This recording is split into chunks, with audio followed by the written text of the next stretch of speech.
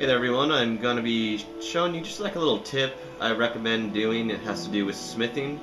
I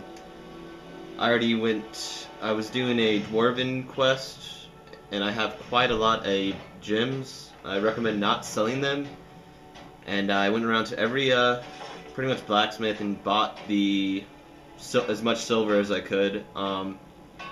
So pretty much it's just to show how much a little bit extra dough you can make. Like I'm gonna make a silver ruby ring. I made one. The silver amethyst ring I'm gonna make.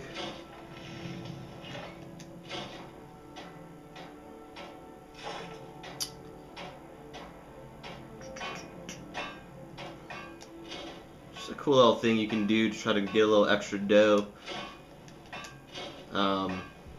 It never hurts. I always suggest at least saving some of your gems and silver. You make much more profit, and it's just a cool little trick to do. So, thank you for watching.